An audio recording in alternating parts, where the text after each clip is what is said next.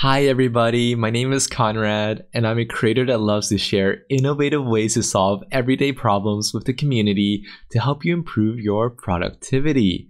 Today, I'm sharing a short, highly requested video tackling how I create and use advanced views in Notion, and my best hacks to manipulate views to save you time and maximize your focus inside your Notion workspace. Let's get right into it. So what are linked views? Well, in a nutshell, views are different ways to filter, sort, and visualize your database contents from any page. If you imagine your original table as a house storing the contents inside, then different views would be different windows on the side of the house enabling you to look on in. Each window can also have different tinting or distortion on the glass, changing the way the data looks. The data can look different depending on the different types of views you use. You can choose from tables, lists, boards, gallery, or even calendar views to see your content. Let me show you some of my recommendations on how you could use each different type of view in various situations. So starting off with tables, the pros is that you can have easy data entry and manipulation.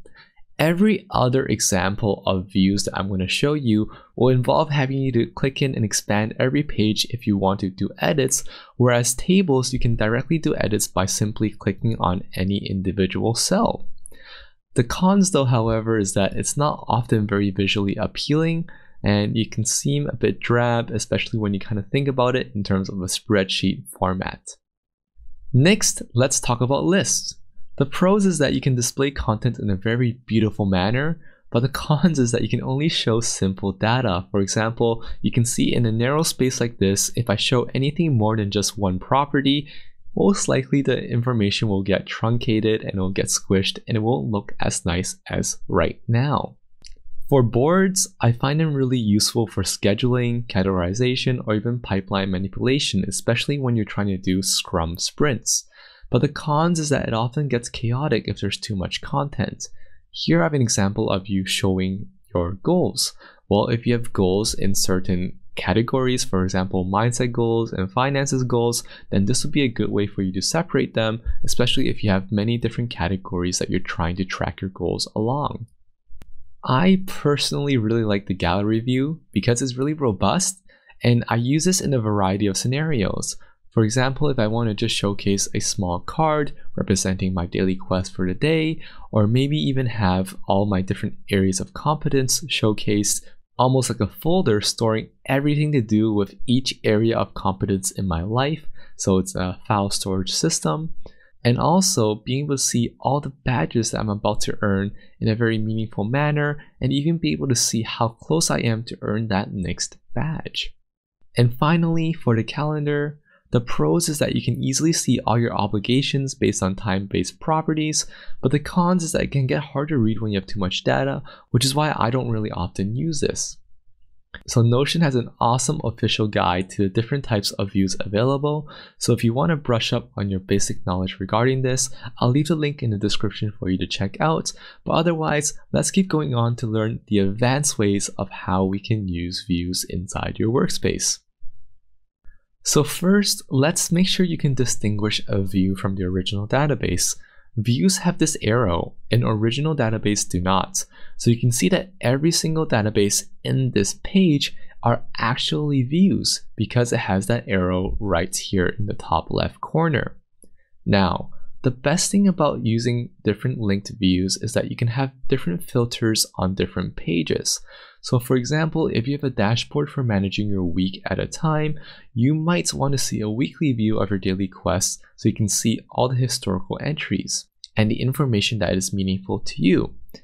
But when you're working on your day-to-day, you may only want to see today, and therefore you can have a filter on just showing today's entries. Let's show you how the filter looks. So let's compare and contrast these filters. Well, this filter will show that wake up time is within the past week, and this filter will show if wake up time is today.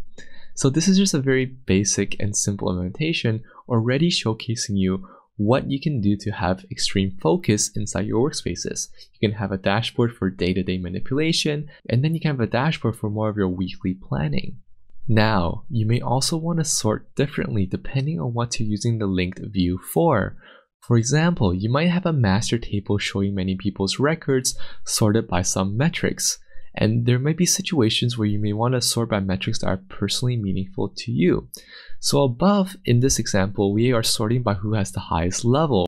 But maybe you want a different view that sorts by who has the most gold. Or maybe you want a different database that sorts by yourself. You want to only see your own information first and then everybody else's. So all these different scenarios are different ways that you can use sort to your advantage to really showcase the information that is meaningful for you up front.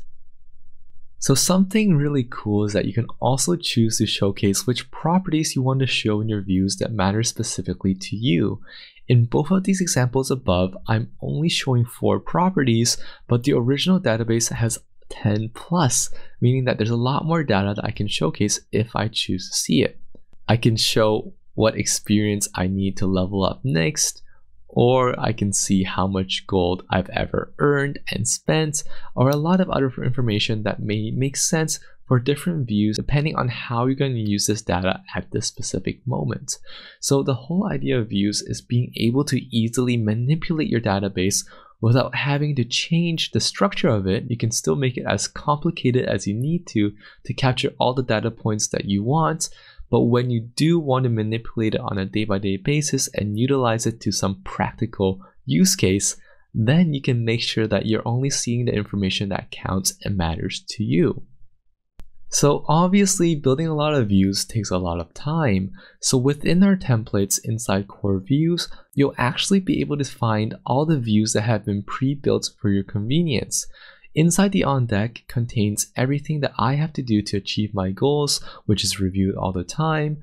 Inside the dailies, it's anything maintenance related, so it includes my reflections, my daily quests, and is reviewed very frequently. And inside the dashboard are items that I need to look at least once a day, so it's reviewed in the morning and evenings.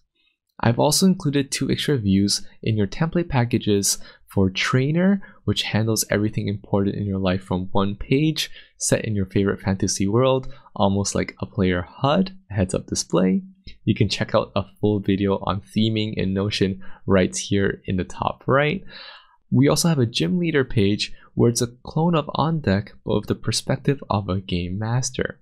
And this relates directly to how we're giving you hacks to save you time. The beauty of using linked views is that you can duplicate a view very easily. So normally, if you copy a link from the original database over to a Notion page, you will not copy over the views, including filters, sorting, and properties that you have built on the original. So you can only duplicate views when copying linked views with Control or Command C. So let me show you how that looks.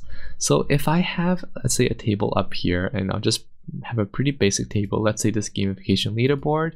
Currently we see that it shows like this. If we just do a Control or Command C, and then we do a Control or Command V, we can see that immediately we're duplicating the linked view of this database and not duplicating the database itself. This is really important. You want to have one master source of truth, and that is your original database. You don't want that to be duplicated because that means that now you have different copies of the same database in different places. What you really want is different views of the same database, so no matter if you edit your database within your weekly view or your daily view, you're still changing the same source of data, and if you ever want to refer to it again in another page, then it's the same data that you've edited, so you don't have redundant copies of the underlying data. Another really cool hack is being able to drag contents from view to view to add custom properties. So the behavior of filters is that they enforce any content within the view to have those specific parameters. So for example, if you had a view that specified that the status must be complete, whenever you create a new entry or drag an existing entry into that database, that custom property will be applied automatically. So let me show you what that looks like in practice. So in my on deck, I currently have 2 different views of tasks. The view above is currently showcasing only tasks that are not complete, meaning that anything from backlog or ready to start or in progress is going to showcase in this list. Now, in the list below, if we check the filter property, we're showcasing anything that status is complete and the closing date is today, meaning the day that I finished this task is today. So if I ever say, well, this example task ABC, which was supposed to be finished today, has been finished, what we could do is just drag from the top down to the bottom, and then immediately we can see that it's checkmarked, it's finished on time, it's complete, and the closing date is today. So you can see that because you use filters to force these parameters onto anything that's created or dragged into this view, it's actually very easy for you to manipulate lots of data at the same time. And of course, if you just want to enter a new entry into any of these, so for example, if I enter a new entry into this top view, I press new, this will automatically give me the type of a task and status of not complete. And my final hack for today is mobile readability. If you open a linked view as a page and favorite that linked view, you'll be able to see that linked view in isolation inside your sidebar. This is extremely useful when you're using your mobile and want to access specific databases within your comprehensive dashboards quickly. Because when you have a lot of databases within a dashboard, oftentimes it can get hard to scroll through on your phone or might even lag. So this hack is extremely useful to tackle those cases, and let me show you what that means. So for example, if I scroll up here and I bring out, let's say, my daily quest, but I only want to see my day-to-day list, so I'm going to click this button here, this little arrow that says open this page. I click on it. This isolates this specific view. So I'm not actually opening the original database, but I'm opening the view. Remember, you can see that and observe with this arrow here. And what I do is I favorite this, and now it's going to show up on my sidebar. You can see my daily quest here. And if I click on it, then I'm brought back to this page where it's very easy for me to manipulate only today for my daily quest. So when I'm on the go on my phone trying to add in specific information to one specific database, all I need to do is click that link and I'll be brought to this page.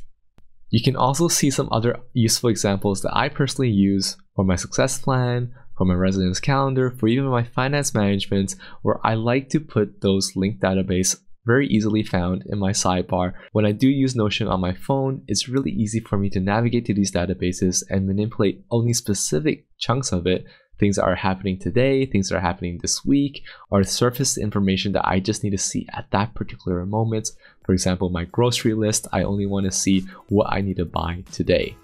So hopefully this video was useful to you and you learned something new. If you did enjoy it, please give me a like and let me know in the comments. If you have any more tips and tricks on using views that you'd like to share with the community, please post it down below. Don't forget to subscribe so you can join us for office hours on Fridays, where you can learn all about our latest innovations and build together with me live. And do keep an eye out for new videos on productivity, growth, and learning every Saturday.